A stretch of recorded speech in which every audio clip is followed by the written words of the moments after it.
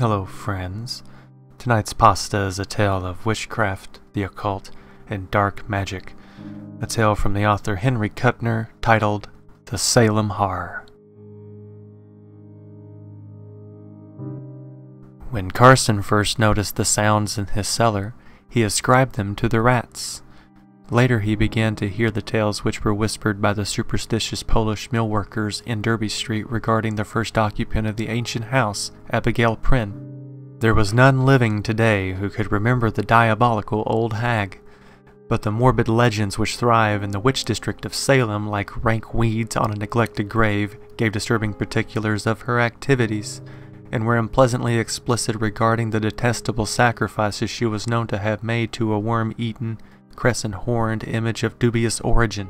The oldsters still muttered of Abby Prynne and her monstrous boasts that she was high priestess of a fearfully potent god which dwelt deep in the hills. Indeed, it was the old witch's reckless boasting which had led to her abrupt and mysterious death in 1692, about the time of the famous hangings on Gallows Hill. No one liked to talk about it, but occasionally a toothless crone would mumble fearfully that the flames could not burn her, for her whole body had taken on a peculiar anesthesia of her witch mark. Abby Prynne and her anomalous statue had long since vanished, but it was still difficult to find tenants for her decrepit, gabled house, with its overhanging second story and curious diamond-paned casement windows. The house's evil notoriety had spread throughout Salem. Nothing had actually happened there in recent years which might give rise to the inexplicable tales, but those who rented the house had a habit of moving out hastily, generally with vague and unsatisfactory explanations connected with the rats. And it was a rat which led Carson to the witch room. The squealing and muffled pattering within the rotting walls had disturbed Carson more than once during the nights of his first week in the house, which he had rented to obtain the solitude that would enable him to complete a novel for which his publishers had been asking. Another light romance to add to Carson's long string of popular successes. But it was not until some time later that he began to entertain certain wildly fantastic surmises regarding the intelligence of the rat that scurried from under his feet in the dark hallway one evening. The house had been wired for electricity, but the bulb in the hall was small and gave a dim light. The rat was a misshapen black shadow as it darted a few feet away and paused, apparently watching him. At another time, Carson might have dismissed the animal with a threatening gesture and returned to his work, but the traffic on Derby Street had been unusually noisy, and he had found it difficult to concentrate upon his novel. His nerves, for no apparent reason, were taut, and somehow it seemed that the rat, watching just beyond his reach, was eyeing him with sardonic amusement. Smiling at the conceit, he took a few steps toward the rat, and it rushed away to the cellar door, which he saw with surprise was ajar. He must have neglected to close it the last time he had been in the cellar, although he generally took care to keep the door shut, for the ancient house was draughty. The rat waited in the doorway. Unreasonably annoyed, Carson hurried forward, sending the rat scurrying down the stairway. He switched on the cellar light and observed the rat in a corner. It watched him keenly out of glittering little eyes. As he ascended the stairs, he could not help feeling that he was acting like a fool. But his work had been tiring, and subconsciously he welcomed any interruption. He moved across the cellar to the rat, seeing with astonishment that the creature remained unmoving, staring at him. A strange feeling of uneasiness began to grow within him. The rat was acting abnormally, he felt, and the unwinking gaze of his cold shoe-button eyes was somehow disturbing. Then he laughed to himself, for the rat had suddenly whisked aside and disappeared into a little hole in the cellar wall. Idly he scratched a cross with his toe in the dirt before the burrow, deciding he would set a trap there in the morning. The rat's snout and ragged whiskers protruded cautiously. It moved forward, then hesitated, drew back. Then the animal began to act in a singular and unaccountable manner, as though it were dancing, Carson thought. It moved tentatively forward, retreated again. It would give a little dart forward and be brought up short, then leap back hastily, as though, the simile flashed into Carson's mind, a snake recoiled before the burrow alert to prevent the rat's escape. But there was nothing there save the little cross Carson had scratched in the dust. No doubt it was Carson himself who blocked the rat's escape, for he was standing within a few feet of the burrow.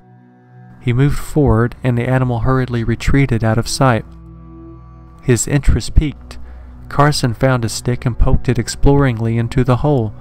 As he did so, his eye, close to the wall, detected something strange about the stone slab just above the rat burrow. A quick glance around its edge confirmed his suspicion. The slab was apparently movable.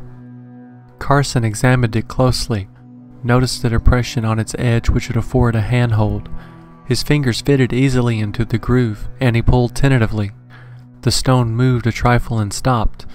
He pulled harder, and with a sprinkling of dry earth the slab swung away from the wall as though on hinges. A black rectangle, shoulder high, gaped in the wall. From its depths a musty, unpleasant stench of dead air welled out, and involuntarily Carson retreated a step. Suddenly he remembered the monstrous tales of Abby Prynne and the hideous secret she was supposed to have kept hidden in her house. Had he stumbled on some hidden retreat of the long-dead witch? Before entering the dark gap he took the precaution of obtaining a flashlight from upstairs. Then he cautiously bent his head and stepped into the narrow, evil-smelling passage, sending the flashlight's beam probing out before him. He was in a narrow tunnel, scarcely higher than his head, and walled and paved with stone slabs. It ran straight ahead for perhaps 15 feet, and then broadened out into a roomy chamber. As Carson stepped into the underground room, no doubt a hidden retreat of Abby Prynne's, a hiding place, he thought, which nevertheless could not save her on the day of the fright-crazed mob had come raging along Derby Street, he caught his breath in a gasp of amazement. The room was fantastic, astonishing. It was the floor which held Carson's gaze. The dull gray of the circular wall gave place here to a mosaic of vari-colored stone, in which blues and greens and purples predominated. Indeed, there were none of the warmer colors. There must have been thousands of bits of colored stone making up that pattern, for none was larger than a walnut, and the mosaic seemed to follow some definite pattern unfamiliar to Carson. There were curves of purple and violet mingled with angled lines of green and blue, intertwining in fantastic arabesques. There were circles, triangles, a pentagram, and other less familiar figures. Most of the lines and figures radiated from a definite point, the center of the chamber, where there was a circular disc of dead black stone perhaps 2 feet in diameter. It was very silent. The sounds of the cars that occasionally went past overhead in Derby Street could not be heard. In a shallow alcove in the wall, Carson caught a glimpse of markings on the walls, and he moved slowly in that direction, the beam of his light traveling up and down the walls of the niche. The marks, whatever they were, had been daubed upon the stone long ago, for what was left of the cryptic symbols was indecipherable. Carson saw several partly effaced hieroglyphics which reminded him of Arabic, but he could not be sure. On the floor of the alcove was a corroded metal disc about 8 feet in diameter, and Carson received the distinct impression that it was movable, but there seemed no way to lift it.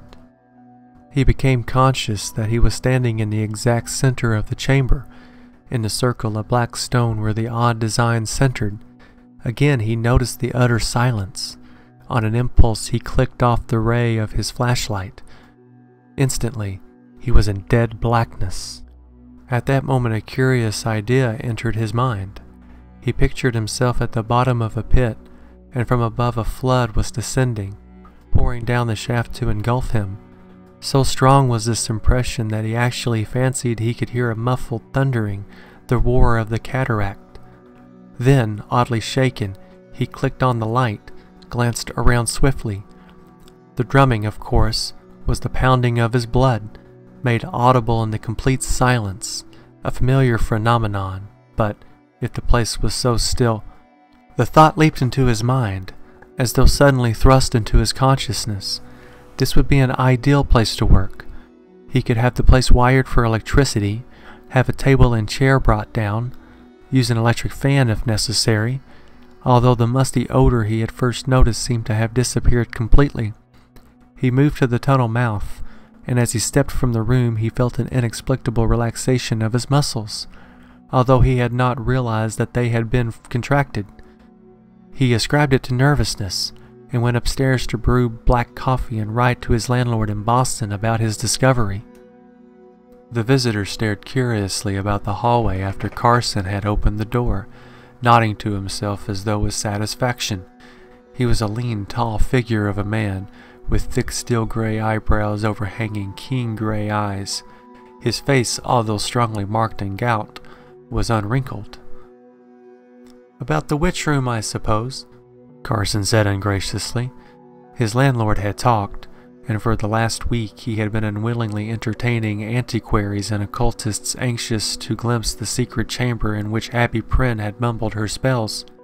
Carson's annoyance had grown, and he had considered moving to a quieter place, but his inherent stubbornness made him stay on, determined to finish the novel in spite of interruptions. Now, eyeing his guest coldly, he said, "I'm sorry, but it's not an exhibition anymore." The other looked startled, but almost immediately a gleam of comprehension came into his eyes. He extracted a card and offered it to Carson. "Michael Lee, occultist, eh?" Carson repeated. He drew a deep breath. The occultists, he had found, were the worst, with their dark hints of nameless things and their profound interest in the mosaic patterns on the floor of the witch room. "I'm sorry, Mr. Lee, but I'm really quite busy. You'll excuse me." Ungraciously, he turned back to the door. "Just a moment," Lee said swiftly. Before Carson could protest, he had caught the writer by the shoulders and was peering closely into his eyes. Startled, Carson drew back, but not before he had seen an extraordinary expression of mingled apprehension and satisfaction appear on Lee's gout face. It was as though the occultist had seen something unpleasant, but not unexpected. "What's the idea?" Carson asked harshly. "I'm not accustomed—" "I'm very sorry," Lee said. His voice was deep, pleasant. "I must apologize. I thought, well, I apologize. I'm rather excited and afraid. You see, I've come from San Francisco to see this witch room of yours. Would you really mind letting me see it? I should be glad to pay any sum." Carson made a deprecatory gesture. "No," he said, feeling a perverse liking for this man growing within him. His well-modulated, pleasant voice, his powerful face, his magnetic personality. "No, I merely want a little peace. You have no idea how I've been bothered," he went on, vaguely surprised to find himself speaking apologetically. "It's a frightful nuisance. I almost wish I'd never found this room." Lee leaned forward anxiously. "May I see it? It means a great deal to me. I'm vitally interested in these things. I promise not to take up more than 10 minutes of your time." Carson hesitated, then assented. As he led his guest into the cellar, he found himself telling the circumstances of his discovery of the witch room.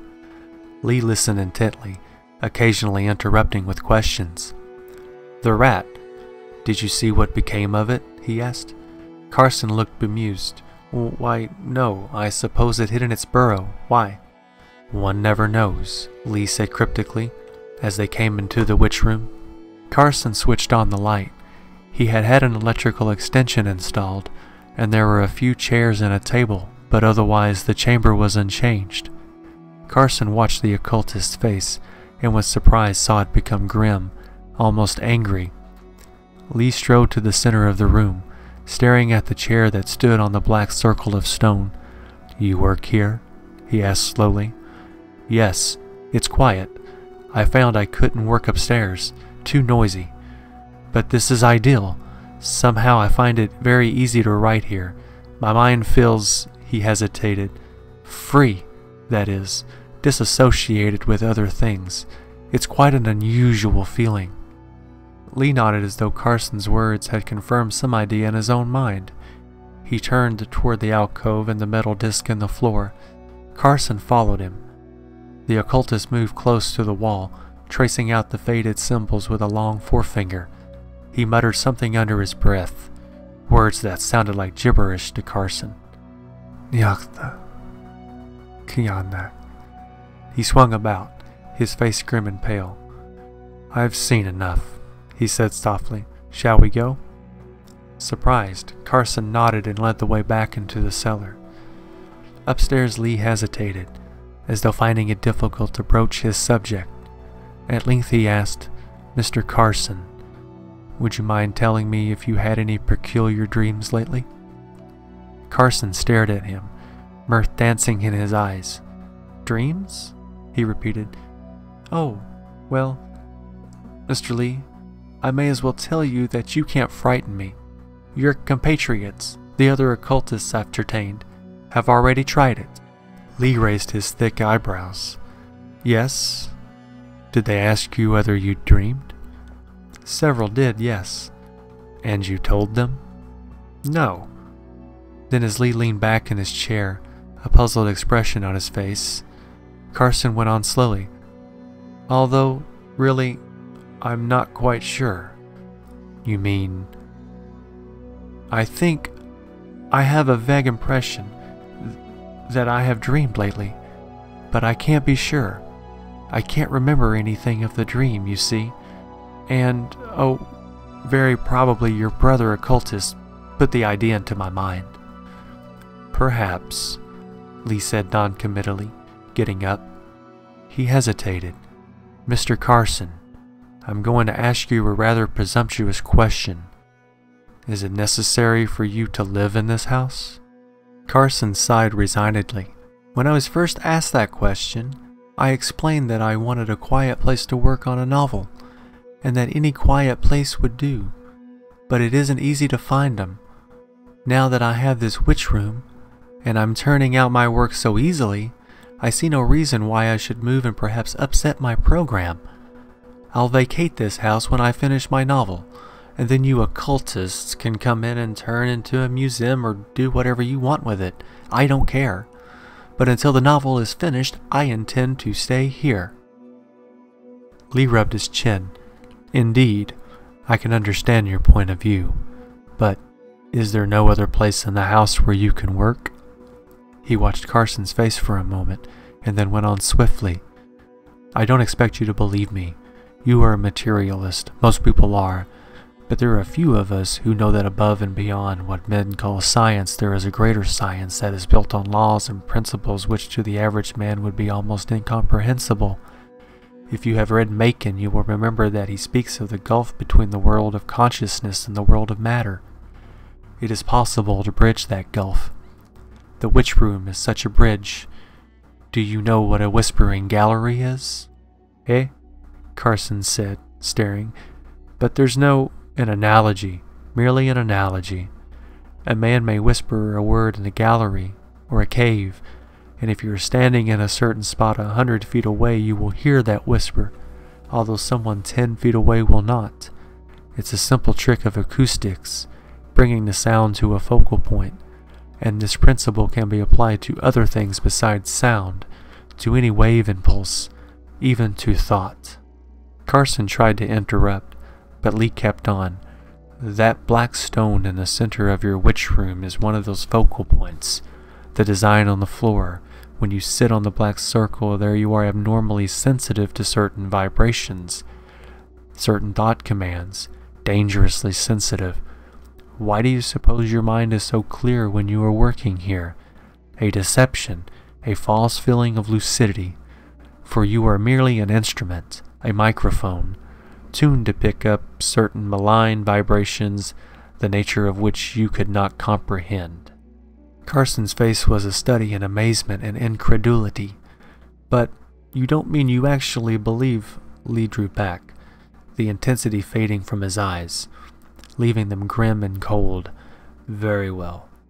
I have studied the history of your Abigail Prynne. She too understood the super science of which I speak. She used it for evil purposes, the black art, as it is called. I have read that she cursed Salem in the old days, and a witch's curse can be a frightful thing.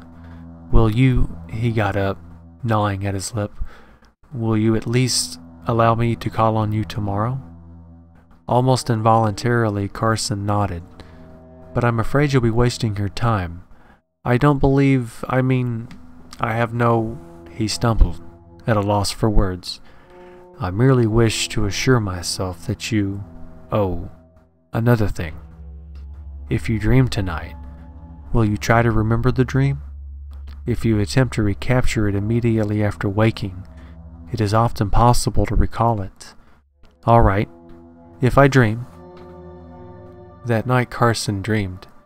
He awoke just before dawn with his heart racing furiously and a curious feeling of uneasiness. Within the walls and from below he could hear the furtive scurryings of the rats. He got out of bed hastily, shivering in the cold grayness of early morning. A wan moon still shone faintly in the paling sky. Then he remembered Lee's words. He had dreamed. There was no question of that. But the content of his dream, that was another matter. He absolutely could not recall it to his mind, much as he tried, although there was a very vague impression of running frantically in darkness. He dressed quickly, and because the stillness of early morning in the old house got on his nerves, went out to buy a newspaper.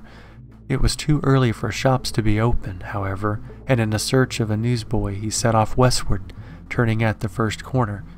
And as he walked, a curious and inexplicable feeling began to take possession of him, a feeling of familiarity.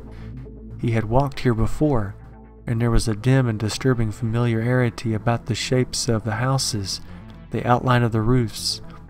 But, as this was the fantastic part of it, to his knowledge he had never been on this street before. He had spent little time walking about this region of Salem, for he was indolent by nature. Yet there was this extraordinary feeling of remembrance, and it grew more vivid as he went on. He reached a corner, turned unthinkingly to the left. The odd sensation increased. He walked on slowly, pondering. No doubt he had traveled by this way before, and very probably he had done so in a brown study, so that he had not been conscious of his route. Undoubtedly that was the explanation. Yet as Carson turned into Charter Street, he felt a nameless unease waking within him. Salem was rousing. With daylight, impassive Polish workers began to hurry past him towards the mills. An occasional automobile went by. Before him a crowd was gathered on the sidewalk. He hastened his steps, conscious of a feeling of impending calamity. With an extraordinary sense of shock, he saw that he was passing the Charter Street burying ground, the ancient, evilly famous burying point. Hastily he pushed his way into the crowd. Comments in a muffled undertone came to Carson's ears, and a bulky blue-clad back loomed up before him. He peered over the policeman's shoulder and caught his breath in a horrified gasp. A man leaned against the iron railing that fenced the old graveyard. He wore a cheap, gaudy suit, and he gripped the rusty bars in a clutch that made the muscles stand out in the ridges on the hairy backs of his hands. He was dead, and on his face, staring up at the sky at a crazy angle, was a frozen expression of abysmal and utterly shocking horror. His eyes, all whites, were bulging hideously. His mouth was a twisted, mirthless grin. A man at Carson's side turned a white face toward him. "Looks as if he was scared to death," he said somewhat hoarsely. "I'd hate to have seen what he saw. Ugh, look at that face." Mechanically, Carson backed away, feeling an icy breath of nameless things chill him. He rubbed his hand across his eyes, but still that contorted, dead face swam in his vision. He began to retrace his steps, shaken and trembling a little. Involuntarily his glance moved aside, rested on the tombs and monuments that dotted the old graveyard. No one had been buried there for over a century, and the lichen-stained tombstones with their winged skulls, fat-cheeked cherubs, and funeral urns seemed to breathe out an undefinable miasma of antiquity. What had frightened the man to death? Carson drew a deep breath. True, the corpse had been a frightful spectacle. He must not allow it to upset his nerves. He could not. His novel would suffer. Besides, he argued grimly to himself, the affair was obvious enough in its explanation.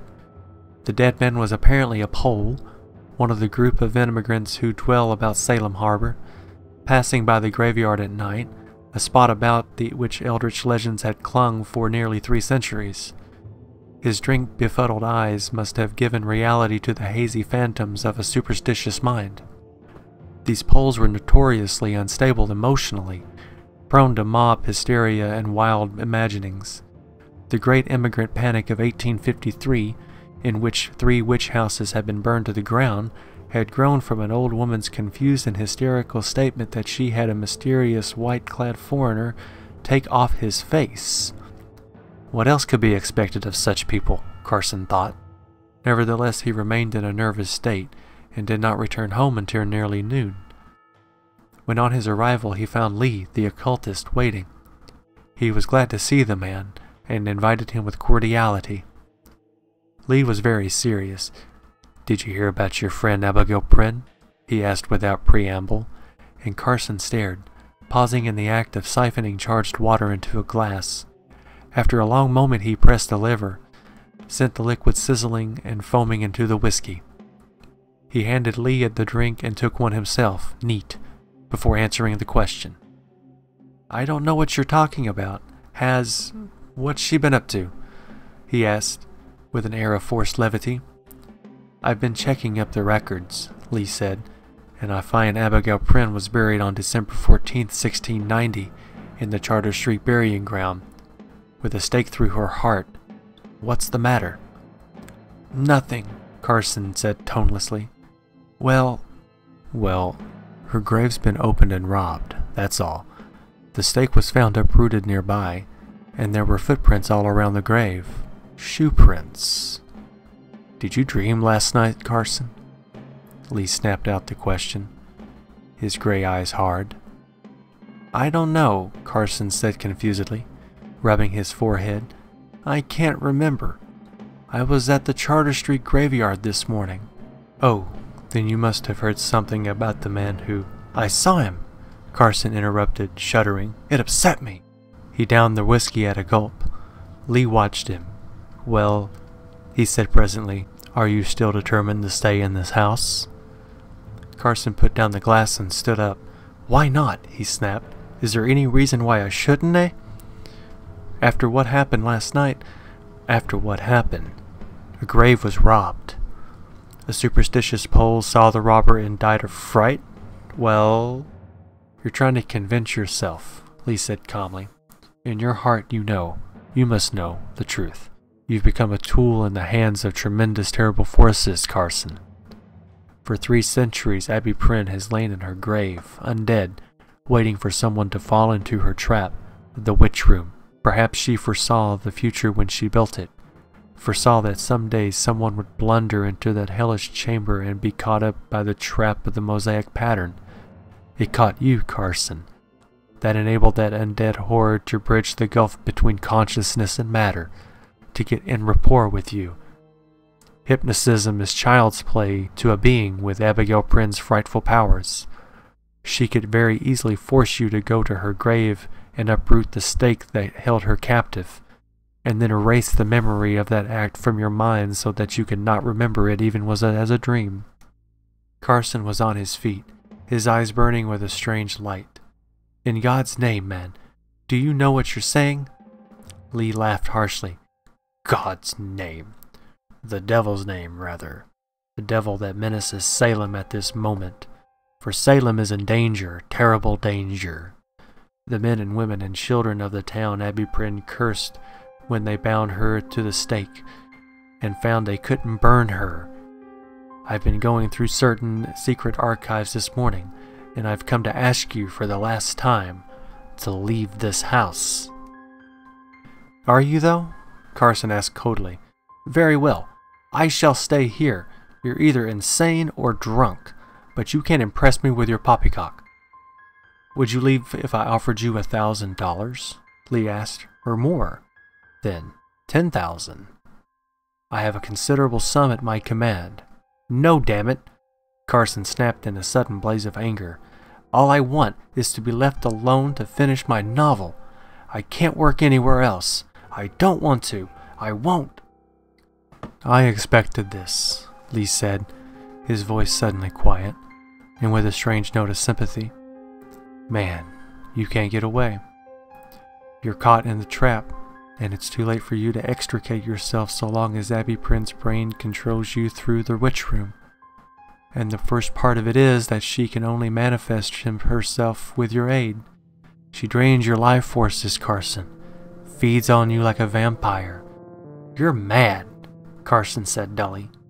I'm afraid. That iron disc in the witch room, I'm afraid of that, and what's under it. Abby Prince served strange gods, Carson, and I read something on the wall of that alcove that gave me a hint. Have you ever heard of Nyogtha? Carson shook his head impatiently. Lee fumbled in a pocket, drew out a scrap of paper.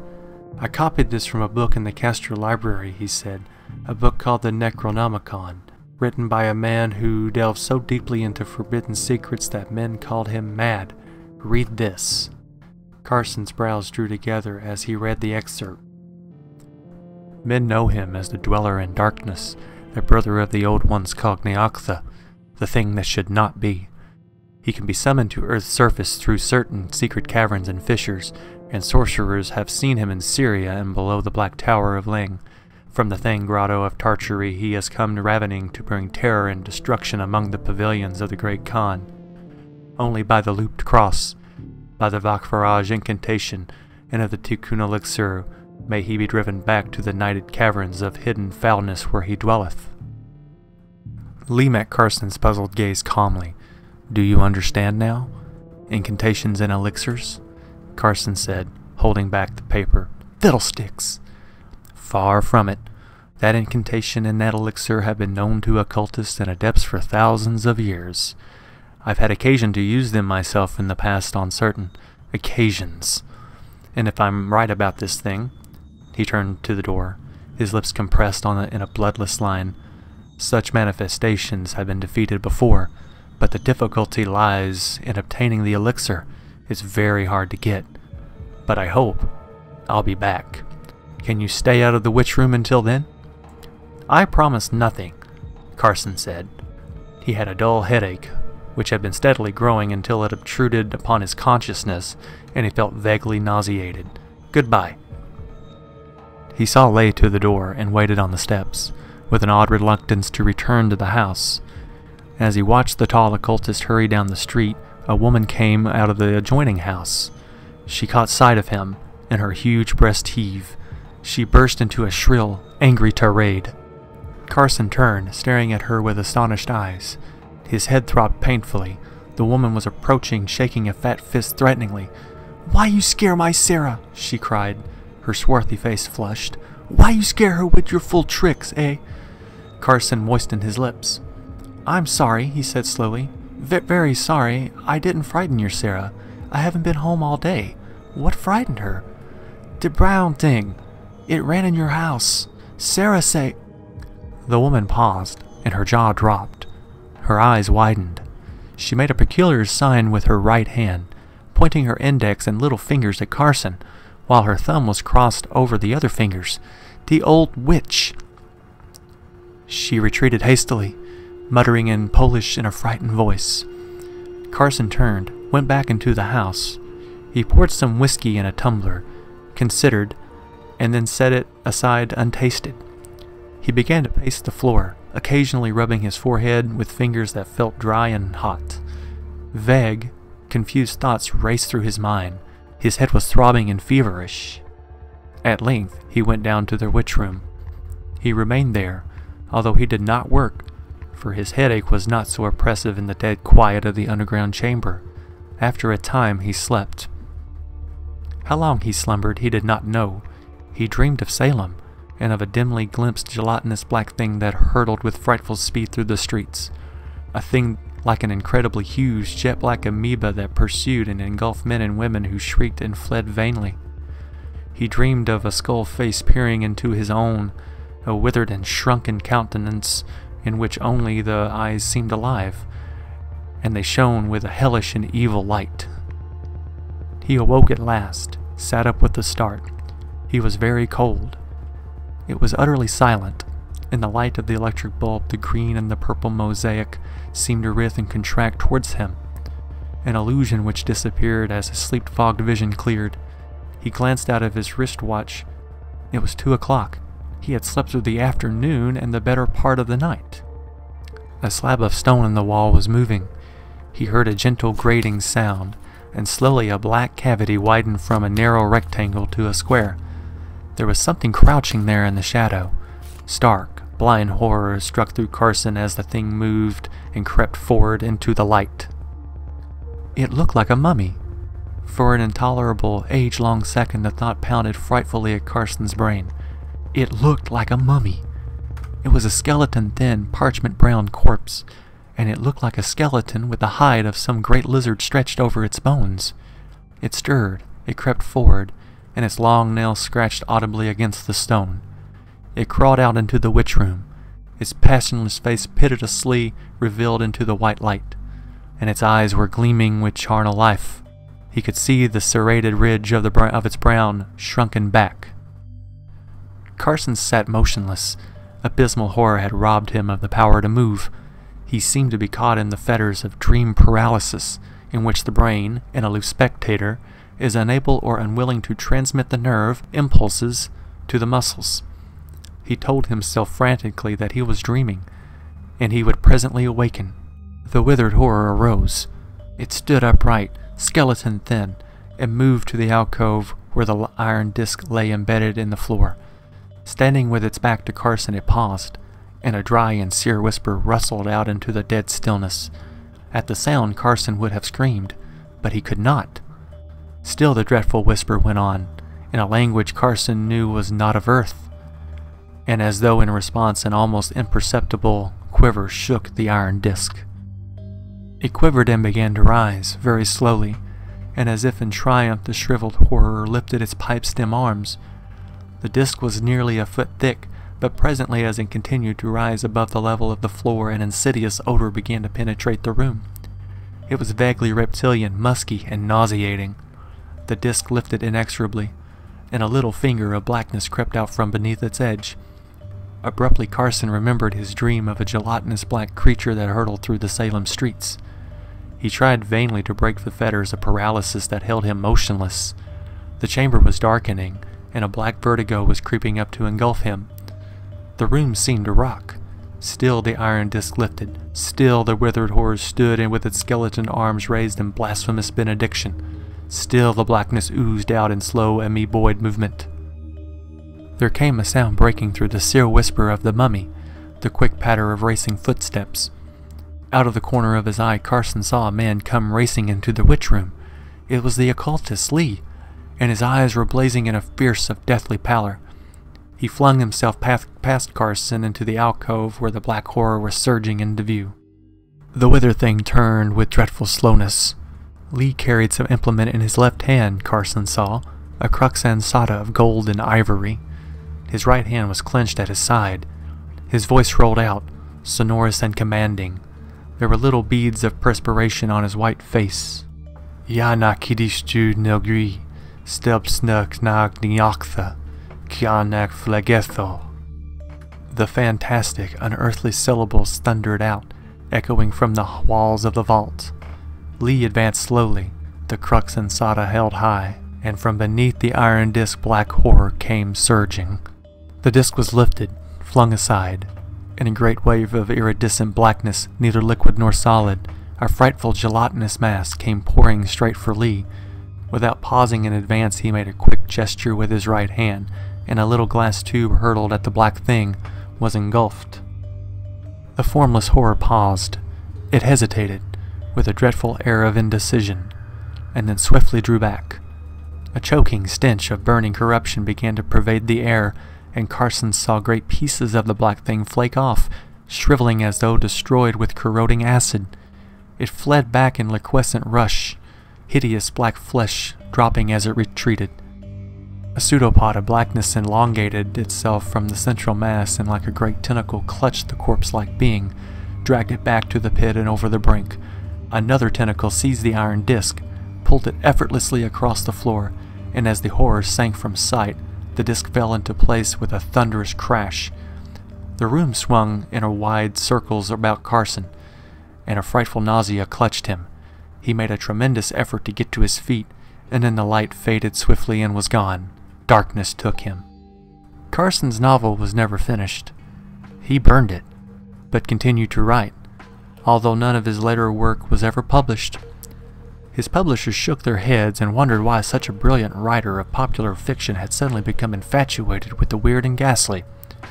"It's powerful stuff," one man told Carson, as he handed back his novel, Black God of Madness. "It's remarkable in its way, but it's morbid and horrible. Nobody would read that." "Carson, why don't you write the type of novel you used to do, the kind that made you famous?"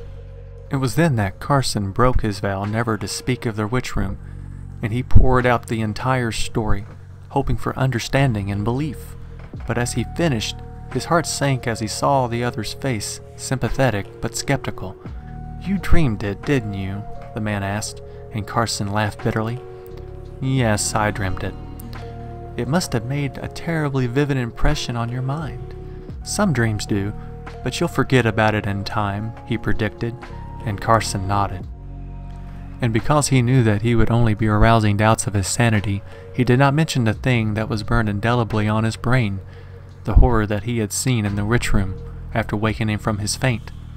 Before he and Lee had hurried, white-faced and trembling, from the chamber, Carson had cast a quick glance behind him. The shriveled and corroded patches that he had seen slew off from that being of insane blasphemy had unaccountably disappeared, although they had left black stains upon the stones. Abby Prynne, perhaps, had returned to the hell she had served, and her inhuman god had withdrawn to hidden abysses beyond man's comprehension, routed by powerful forces of elder magic, which the occultist had commanded. But the witch had left a memento behind her, a hideous thing which Carson, in the last backward glance, had seen protruding from the edge of the iron disc, as though raised in ironic salute, a withered, claw-like hand.